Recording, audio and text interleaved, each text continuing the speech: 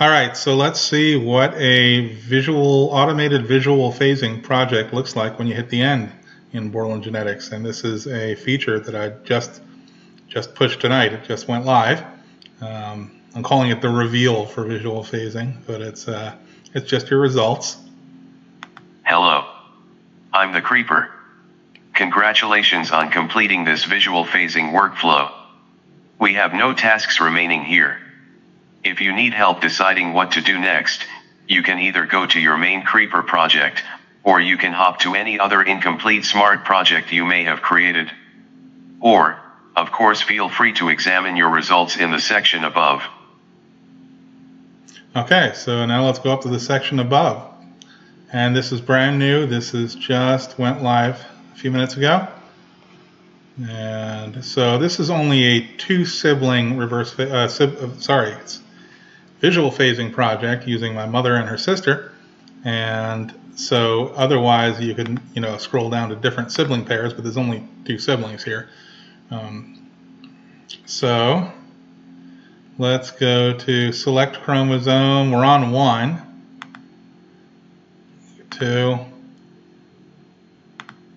and you see it updates. If you had, if there were more than two siblings, you could also go to the sibling pair and it would change it instantly like this to the, whatever information you're requesting.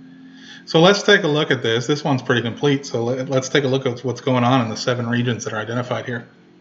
The first region, it was only able to resolve paternal, and this is the paternal phase of both my Aunt Barbara and my mother.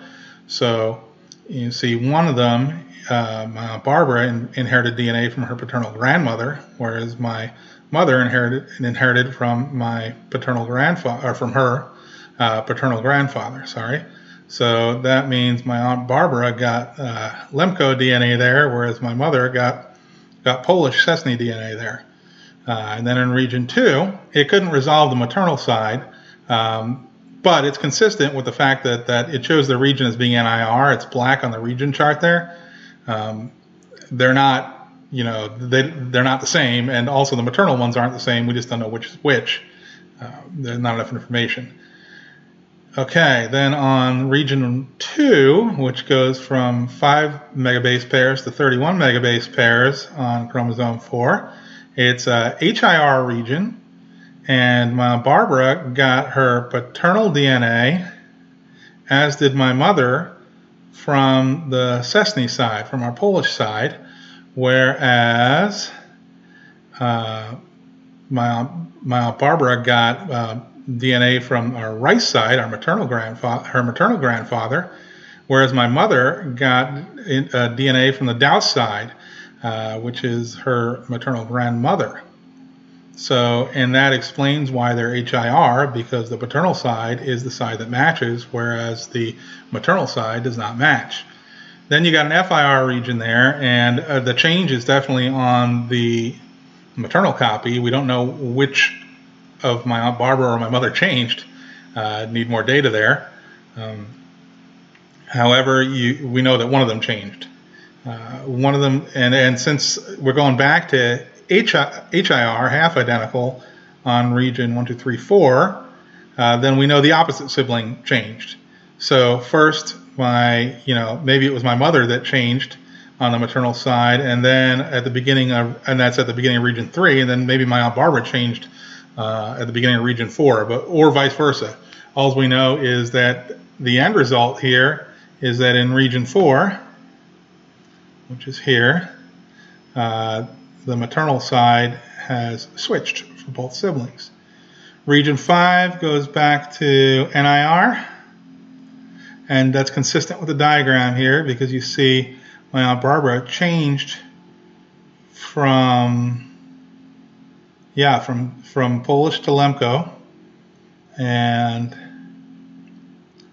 but her maternal side, the Lithuanian side, said the same. Whereas my mother did not change. She is Polish paternal on this segment here, on this region, and so she doesn't match my Aunt Barbara. And not only that, she is getting DNA from the maternal grandfather, whereas Aunt Barbara is getting it from the maternal grandmother, and that's why they're in IR. They're not the same. Neither of these are the same across that region. Then we're back to HIR on region 6, and that's because my mother changed, and she changed on her maternal side. She went from rice to douse. And then the last segment, we don't have enough data to tell who changed, but it's NIR, and we already are coming in with the paternal strand on opposite phase, and we just don't know whether my mother or my Aunt Barbara switched phase at the tip of the chromosome there, which happens quite a bit. The tips of chromosomes are kind of hot spots for recombination. So we just don't know which one. We need some more data, and it's possible sometimes that these tips are small. It may just be that they may be too small to generate a match, unless you happen to have a match that to one of them that goes from somewhere in region 6 all the way to the end. In which case you can resolve it, even though that's a small. But anyway, there's not a lot of data yet. I mean, there's about we're approaching 4,000 kits in the database, which is great, but we need 1 million, so that's a goal. All right. Well, this is what automated visual phasing looks like, and if you go through more chromosomes, you'll see some have better results than others. 4 was pretty good, which is why I stopped there. 6 is pretty lousy. Doesn't have any data. Must not have been any stranger matches on chromosome 6, and that'll happen. That's kind of neat. All right. Well, that's it for now. I guess the next thing I'm going to work on, I'm going to take a little break from coding for a while because I have a lot of other issues I need to do related to Borland Genetics, but I've got to prepare for some webinars and things like that. And I'll keep you posted, but probably get back to coding in another maybe 3 weeks or so. All right. See you soon.